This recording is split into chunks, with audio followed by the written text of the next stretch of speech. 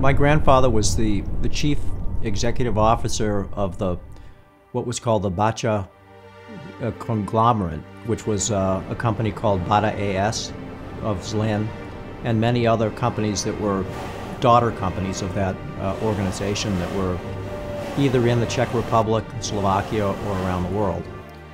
He controlled and owned the whole enterprise after the death of his brother Thomas Sr. We have worked for many decades to try to clear his good name. Starting in the 1968 was our first effort to try to clear our grandfather.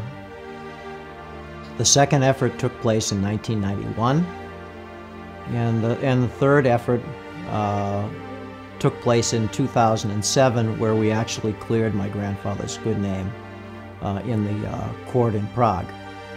The court decision from 1947 that made my grandfather into a war collaborator, which we all knew was a lie. You've got a man whose government failed underneath his feet, and he did everything he could, everything within his power to try to help them survive, only to be, thrown to the dogs after the war.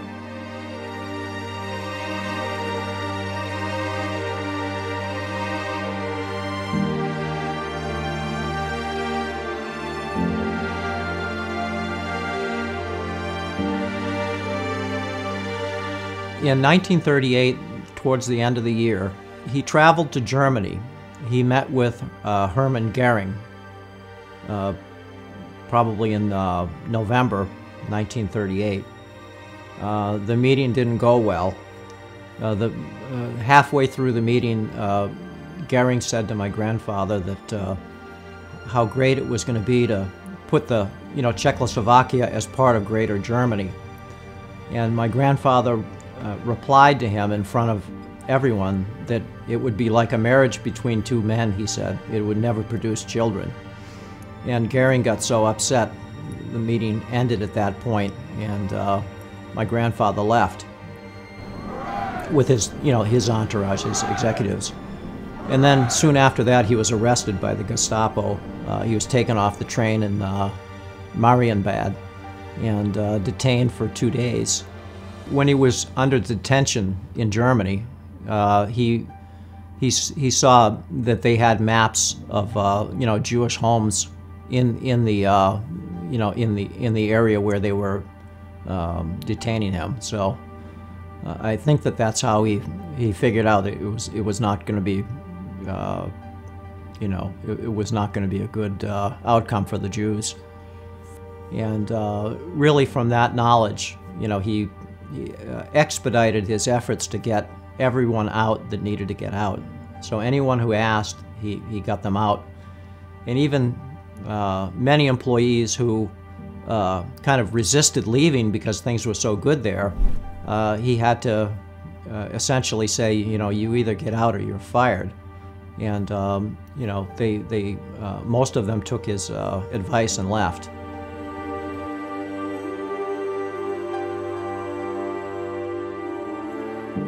They did it by creating businesses in various places around the world, in Africa, Asia, South America, etc.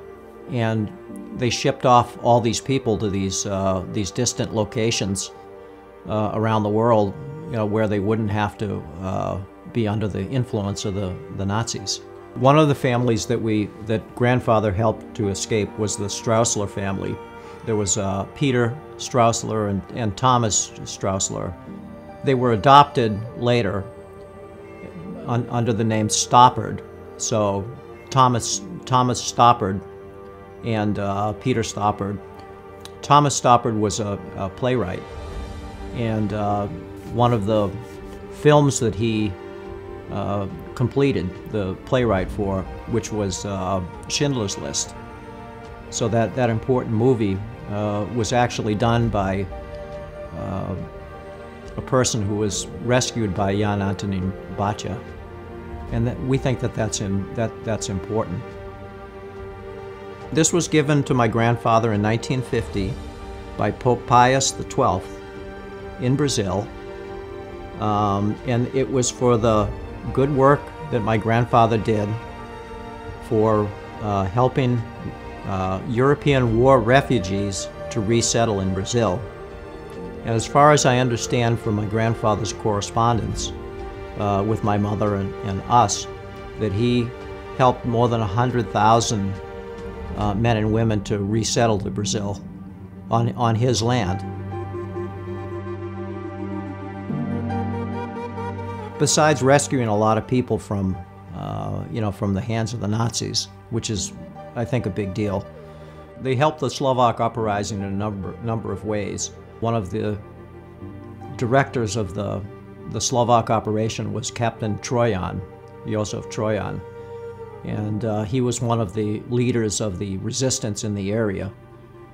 And as from what I've read, there was about 290 or so Bata men from the factory, who, went into armed conflict with the SS, who was in the area. So they were involved in the battle to rescue Slovakia from during the Slovak Uprising, and even to make the Slovak Uprising happen, they used funds that were given to them by the Bata company, which was my grandfather's company. And we think that that's a big deal, because they created over 800 resistance committees all around Slovakia. They were called HELA, H-E-L-A, and those resistance organizations were really what enabled the Slovak Uprising to move forward.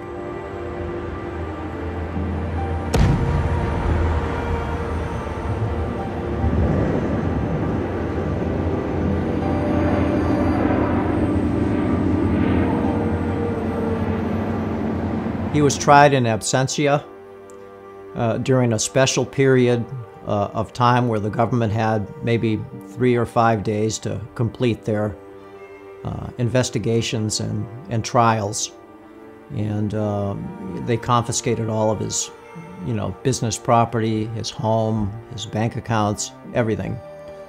And they even confiscated his engineering degree, of all things, which is still confiscated till today. They haven't returned his degree to him. So we've lost essentially everything. We lost the businesses, we lost our home, we lost everything. And we lost our good name. Until now. On October 28th, 2019, I was invited to the Czech Republic by the President Zeman, to receive an award for my grandfather, Jan Antonin Baťa. And this award is they call the White Lion. There's 5 degrees of this award, and Jan received the first degree, which is the highest civilian honor that the Czech government gives out. Receiving this award was a great honor for me and all of our family around the world. Everybody was very happy about it, that finally Jan Antonín Baťa was being recognized for that he was a great man, a great humanitarian, a great entrepreneur, and a great Czechoslovak patriot.